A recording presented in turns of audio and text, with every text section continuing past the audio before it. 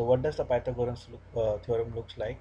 So if we have a right angle triangle with a side A, B and C, then we have A square plus B square is equal to C square, where we have one of the 90-degree angle. So this relationship we learned a lot, but we never know how to derive it. So to derive it, let's take a small square and then draw another square in this square. So now let's assume this is x, this is y, and again this will be x, this will be y. So and then assume this one as z. So what is the area of this square? So to calculate the area of the square, I have to take the side and make a square of it. So that will be equal to x plus y square. So that is the area of the square.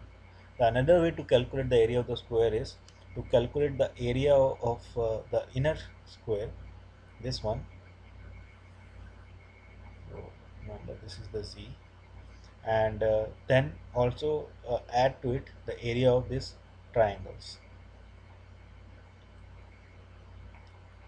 So how will we do that? That will be equal to uh, z square, that is the area of this square which is inside the bigger square, and then the area of the triangle. So we have four triangles, so 4 into half into area of triangle is x into y, right? So now if you calculate this, that will be equal to x square plus y square plus 2xy is equal to z square plus 2xy. So xy and xy will cancel out. That will give you x square plus y square is equal to z square. So that is your Pythagoras theorem.